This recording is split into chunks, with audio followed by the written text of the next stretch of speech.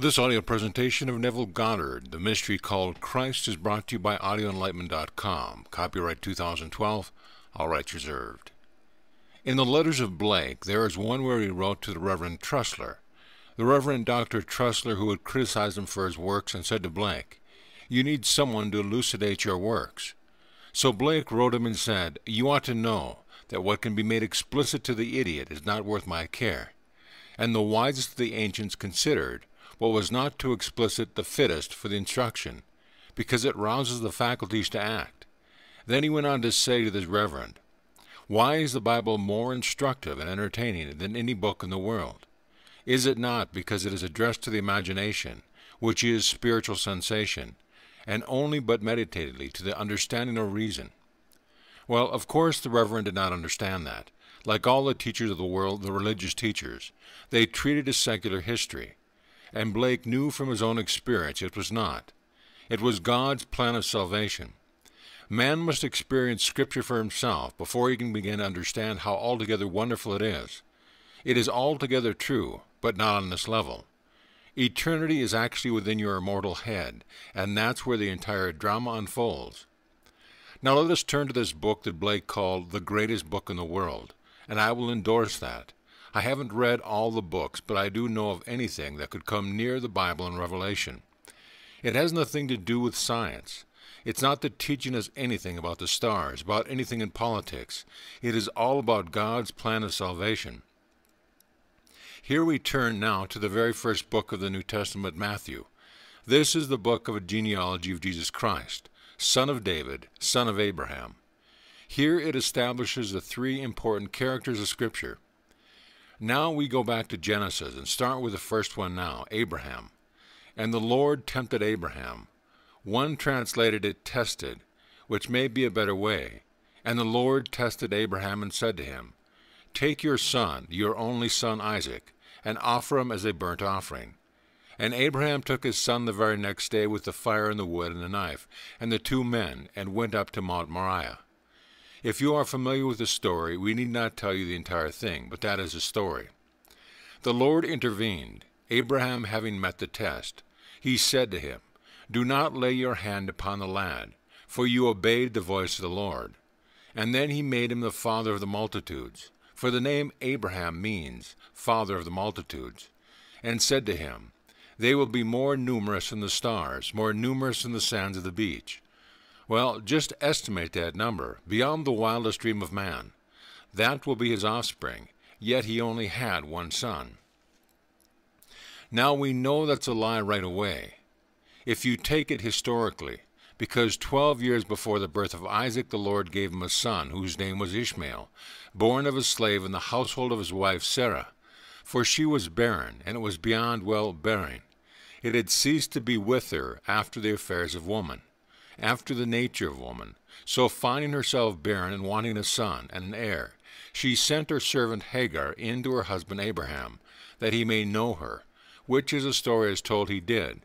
And she bore him a son, and the Lord said, "Call him Ishmael," which means God's ears, or God has heard. That's 12 years prior to the birth of Isaac. Yet we are told Isaac, and these are the words of the Lord, "Take your son, your only son, and offer him as a burnt offering."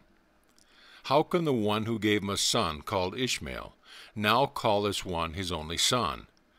The word translated son and only son appears only 12 times in the Bible, for the word one is Yakad.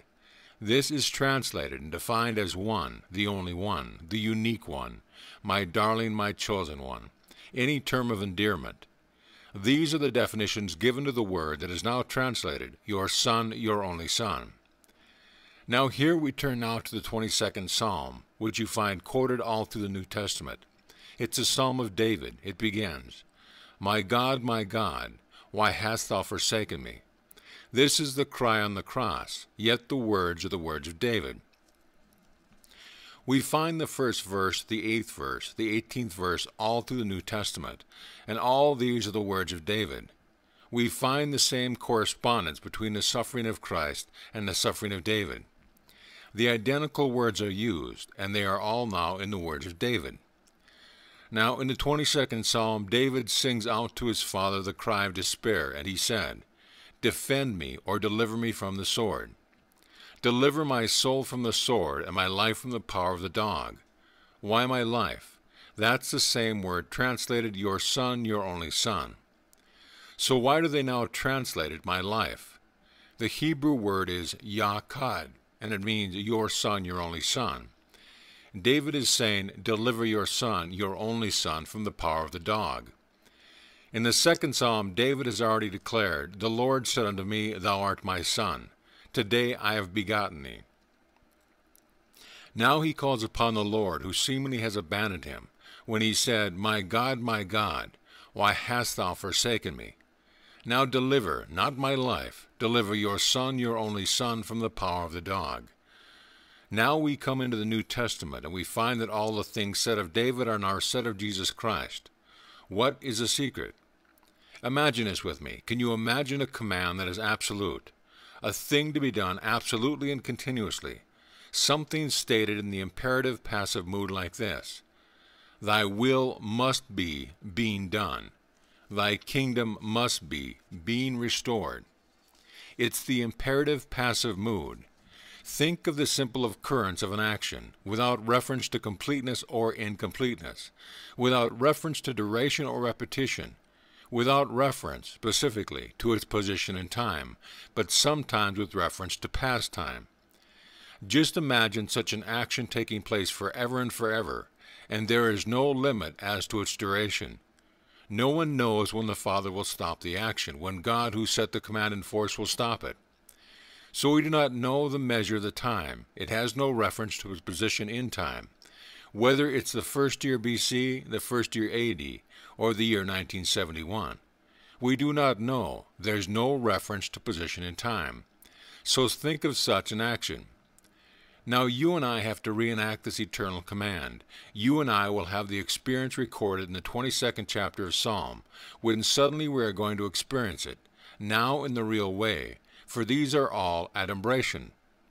The entire Old Testament is an adumbration, that is, a foreshadowing, in a not altogether conclusive or immediately evident way.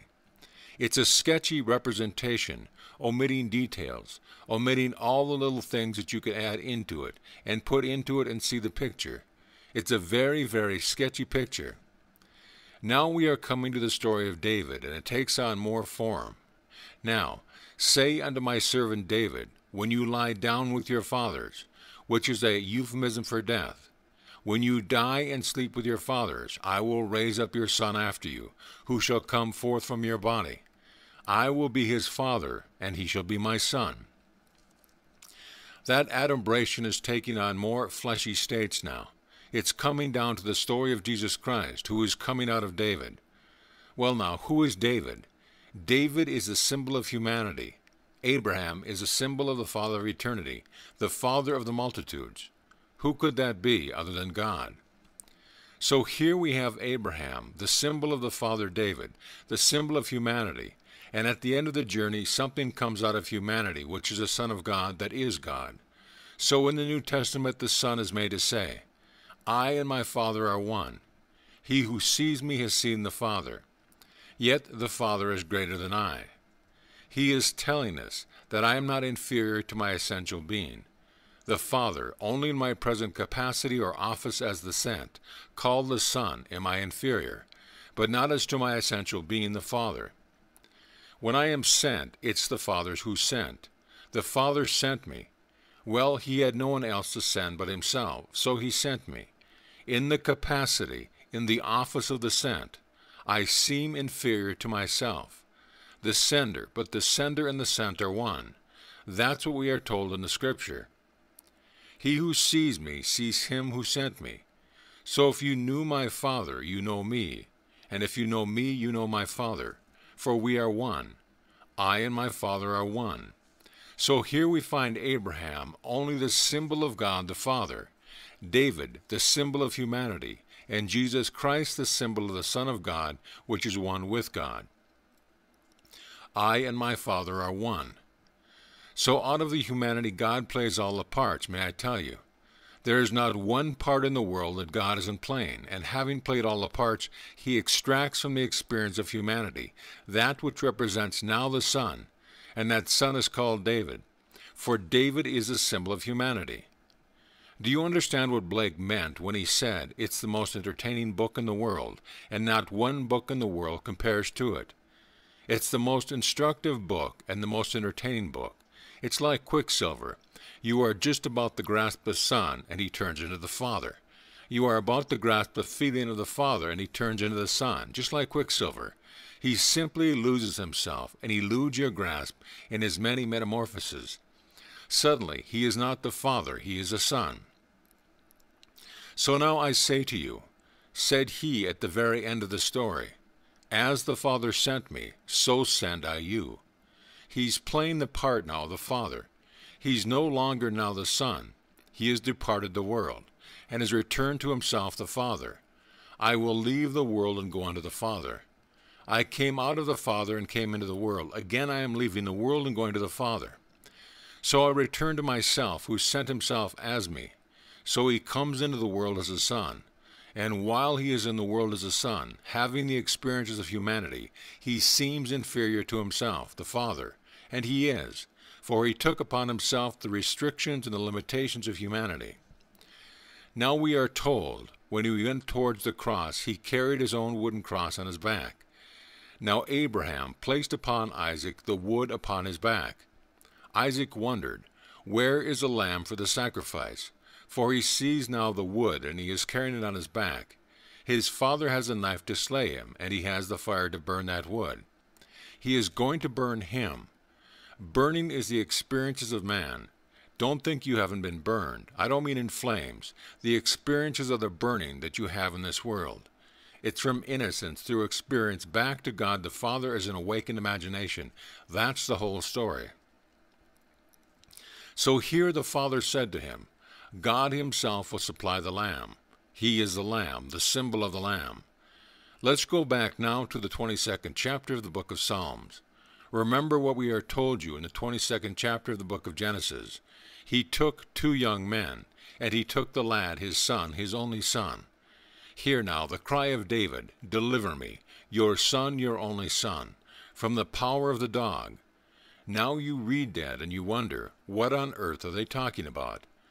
I have many Bibles at home. I haven't found one Bible that comes near the experience, because they're writing and speculating. They are theorizing.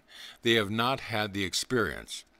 But the day that you meet David, who reveals you as God the Father, is the most exciting moment in eternity. And there are 2 young men, and they stand. You are in spirit, but you are all wise at that moment. David is obvious, the most beautiful lad you could put your eyes on, a lad in his teens, early teens. Beautiful beyond description. He symbolizes humanity. You have passed through all that man could ever put upon you. You have borne the far allotted time, and now they are going to restore your long-lost rank. You were God before you came down, and you are going to be God by going back. But you will be enhanced by reason of the experience of becoming man. So you are looking at David, and here to your right, here the 2 young men. In the Bible, for reasons which might be obvious, they are spoken of as dogs.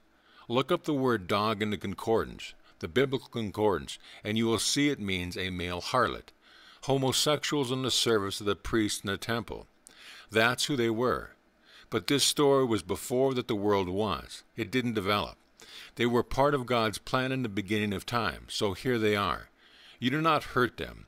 You are the Father now, the Father of David, who symbolizes humanity. You are looking at this beautiful creature, and they are looking at him too. You are looking at him as a father to a son, eating him for his joy, his beauty, all that it means to you, his love. He is your darling, as the world also means my darling. But they are looking at him concupiscently. They are looking at him in the most lustful manner, and you warn them of his victory. He has never failed because the Lord is with him. The day the Lord anointed him, the Spirit of the Lord came upon him mightily from the day forward, and never left David. So David never lost a battle. Here is this head of the giant before you, this enormous head, severed from the body as David severed the head from the body. And there it is on the table right before you. And here these 2. You do not do a thing about it. It's part of the play. This play has been taking place before that the world was, and no one knows that it's going on and coming to an end. I can't conceive of it coming to an end until every one of us experiences the play and becomes the father of David, for it is simply God returning to himself. That's the story. God came out from himself into the world, penetrated these bodies, annexed these brains of ours, and made them a portion of himself, a temporary portion. So while he wears the body is a part of the soul of the one who wears it. He will take it off, just drop it, it means nothing. But while he wears it in this world, it is a part of the soul of one who wears it. So here, the garment is not the man. The garment is simply just what it is. It is a garment of flesh and blood worn while we are in this world of the experience of man. But I tell you from experience, you won't have to wait a second when you take off that garment to see what it really is against what you thought it was. And when they are crying and weeping because you took it off, you can't believe that they could be so silly. But you were equally silly before you took it off, but nevertheless you see it. Before I came out tonight, this university student from UCLA, he sits down with my wife while I come to the lecture because we need someone to answer the phone and to be present. And before my friend arrived to bring me there, we got to talking about these things, these matters. He is from Cairo, he's an Egyptian, and he said to me, "You know, my father had this dream. He dreamt that a friend of his was walking down the street with him, and as they were walking down the street, the friend fell, and there he died. He was dead, and many of the people came around and began to cry and weep. They were all looking at him, and they were all weeping. A week later he dropped dead, and the identical thing my father saw, he actually saw him saying to my father, 'What are they crying about?' Here was the garment. They were crying over the garment that he had taken off. I have seen it time and time again, so I cannot be disturbed when a man takes off this garment. Yes, you missed the contact, the little physical contact, but the being who wore it is now clothed again in a garment just like it, but young, altogether young and healthy. Whatever was missing before is not missing now. He is returned and restored to a healthy youth, not a baby, young, I would say about 20. If he died at 100, he's now 20, and he goes through the same world of man, the same terrestrial world, to have the experience that he must have in order to confront David. These are the three characters, each is a symbol. Abraham, the symbol of God the Father. David, the symbol of humanity, and Jesus Christ, the symbol of God the Father, having gone through the experiences, because David now in the Spirit calls him Father. "What think ye of the Christ?" he asked. They said, "The Son of David." He said, "Well, how then in the Spirit did David call him my Lord? If David calls him my Lord, how can he be David's son?" So he's telling you that David belongs here. It's a sum total of all the experience of humanity, and it's a beautiful experience when the whole thing is over. Here it seems such a horrible thing, but when it's all over, the result is transcendent. But that which comes out of the one who is sent to have the experience, because the Father sent himself as the Son, and Jesus Christ is the one having the experience. It is Jesus Christ in you that is the hope of glory. Were he not in you, you could not have the experience of being man. And so he suffers, and you call it that you are suffering. But as Blake said it so beautifully, Babel mocks, saying there is no God, nor Son of God, that thou, O human imagination, O divine body, art all. A delusion, but I know thee, O Lord, when thou arisest upon my weary eyes. Even in this dungeon, in this iron mill, thou also sufferest with me, although I behold thee not.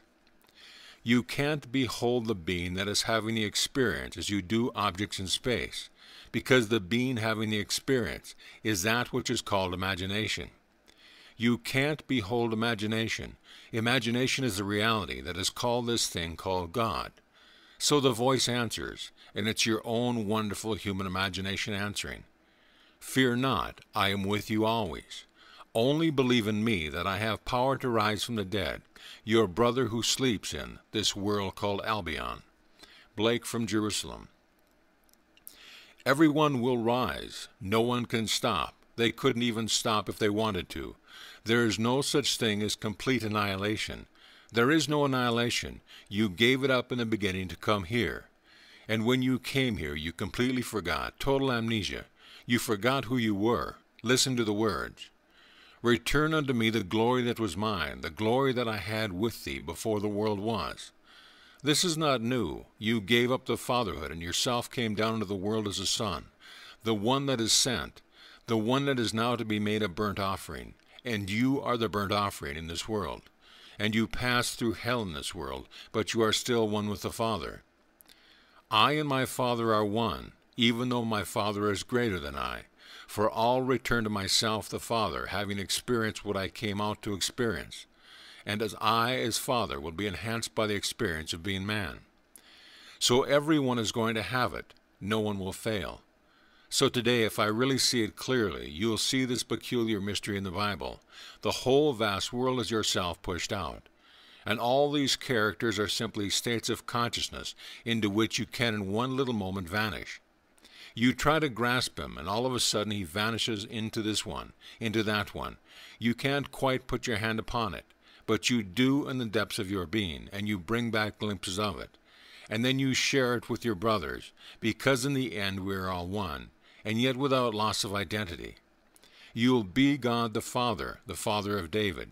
And I know I am God the Father of David, and yet we are the same Father. We have the same Son, and yet we have no loss of identity. That is something that is difficult to explain. So this comes to us, this mystery called Christ. He comes to us as one unknown. Not from the outside, he's on the inside. He rises in us as one unknown, in the most strange, wonderful, ineffable mystery. Yet he is that one who lets us experience who he is. You don't see him, you experience being him, because he is called Father by David, and David is going to call you Father. And may I tell you when he does, it is not a shock. It's only the returning of memory. You know that you have always been that which was taking place in the beginning of time, but no one could attain to the bliss except he who was generated on earth. So man had to come down, that is, God had to come down, and he generated on earth and reenact the drama that is eternal. For that drama was simply an adumbration. It was a sketchy representation, omitting all the details. We came down here, and we go through the furnaces, and having the experiences here on earth while we walk as man, it becomes a cubic reality. And now we know the meaning of these two sketches that we read in the Bible. We see now what the two young men were that Abraham took with him up to Mount Moriah. He took two young men, and he took his son.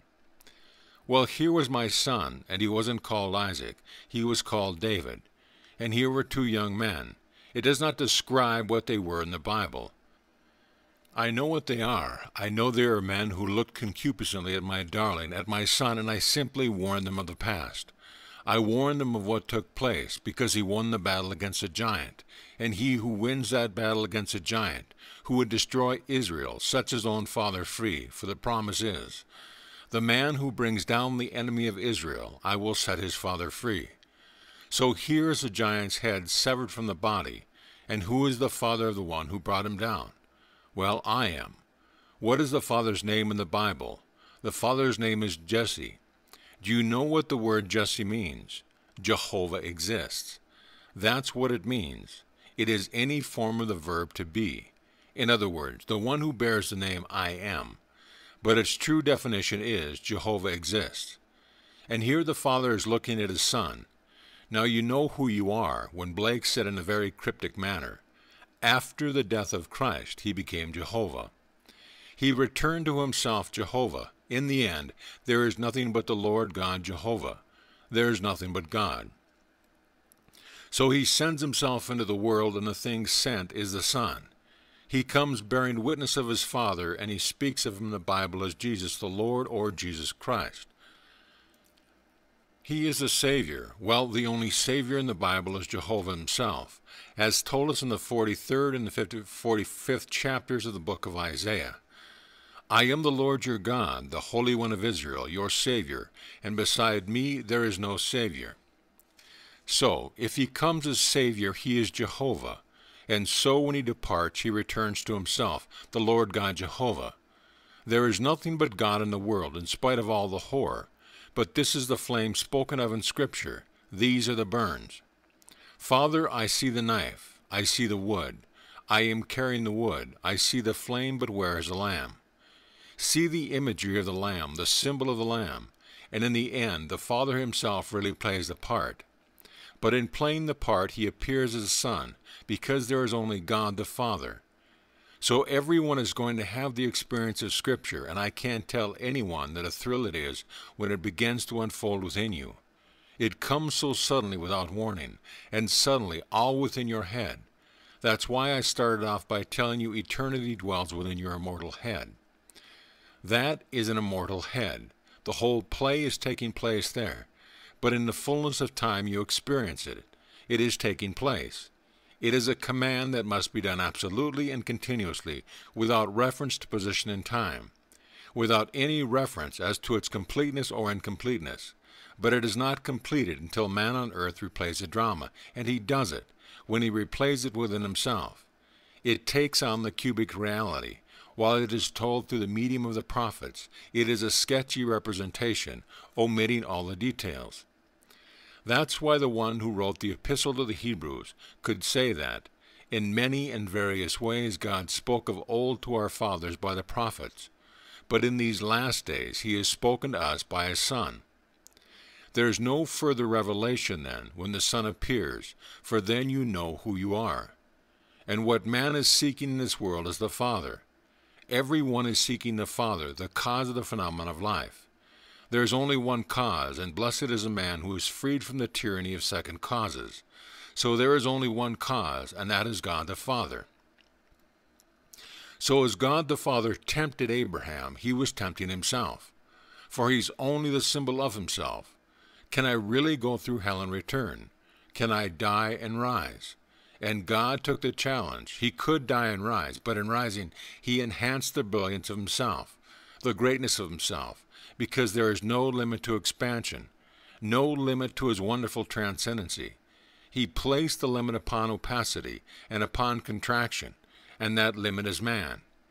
And then when he became man, and he could not play that he is man, he isn't pretending that he's man, he is man.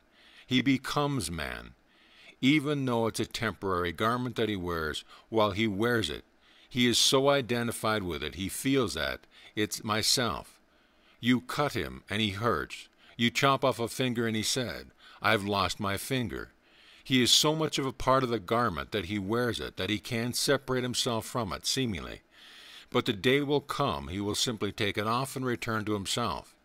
But he will be enhanced by reason of the experience in this journey as man. But when the day comes for the individual, no one knows of that hour of that day, only the Father knows. No one knows but the Father. Let no one tell you that they can tell you when it's going to happen. I know from my own experience it comes so suddenly. Little did I expect the night I went to bed in San Francisco, that night, on July the 20th, 1959 was the night. Nor on the 6th day of December of the same year did I know that night of the fatherhood of God would be revealed to me by his Son, who would call me Father. Little did I know of the ascent into heaven on the morning of the 8th of April of the following year, 1960, and then January the 1st, 1963, when the dove descended in bodily form and smothered me with kisses, which was the descent of the Holy Spirit in the form of a dove. Therefore, that was the climax of it all. That was putting the seal of approval on the journey. And you simply now delay your departure to tell and encourage those who are ready to hear it. So those who are ready to hear it are hearing it. And you can then spread the word and tell it. You will tell it first as hearsay, but eventually you will tell it from experience. For the evangelists in writing a story in our gospel, they simply related their own experience. They were not telling it from hearsay. They told exactly what happened to them, but they told it for reasons known to them in the third person. So they spoke of him constantly, but they are really telling their own experience. But no one in my spirit world has curtailed my tongue, so I was not commanded to tell it in the third person. I was simply told to tell it, and so I tell it as I must tell it in first person, for I am telling and relating my own experience. Everything spoken of in Scripture concerning the Lord Jesus Christ I have experienced, But I am limited while I wear this garment, with all the weaknesses of the garment. I have assumed it all, the limitations of this garment of flesh and blood. I have assumed it, and must continue to assume it until the moment in time when I take it off, and I take it off for the last time. Yet I am one with those who have not taken it off, because there is only one Father. So I cannot crow, I cannot raise my voice and simply yell, "I did it," although the 22nd Psalm does end on a note of that nature. Posterity will sing his praises, and they will all say the Lord has wrought it. All the things, the horrors of that 22nd Psalm, beginning with the cry, my God, why hast thou forsaken me?" and all the plea that he makes to be delivered from all the things around about him. But in the end, the Lord wrought it, and unborn tomorrow will hear that it is done. It was accomplished, and that will encourage him to go through the furnaces of affliction. But how long, how vast, how severe these furnaces before man actually discovers himself as God the Father were long to tell. But he will discover it, and he will know he is God the Father, for there is only God. Meanwhile, you take what I told you so far concerning the law and apply it. Apply the law. Your dreams, may I tell you, are most encouraging, most encouraging. One who saw her husband encased in all kinds of limitation from his hips down, and before her eyes they all began to crack and break and fall apart. And then he jumped and danced for joy. So take it just as you saw it. He is released. He has been freed from the restrictions, whatever they were, in the immediate present, completely freed. And many of you had these wonderful experiences. Another one who sits next to her tonight, she had the dream of a wedding, and I was the only one seemingly that would discuss. I sat to her right at the very long table, but across the table they were all wondered why Neville is here, because this was a Jewish wedding, and yet she knew that I was going to give the main speech of the evening. Why is he here? And so I spoke in my own tongue, but each man heard me in his own tongue, where he was born, and those who thought, because they were all Jewish, that they would not accept me, all but one accepted me.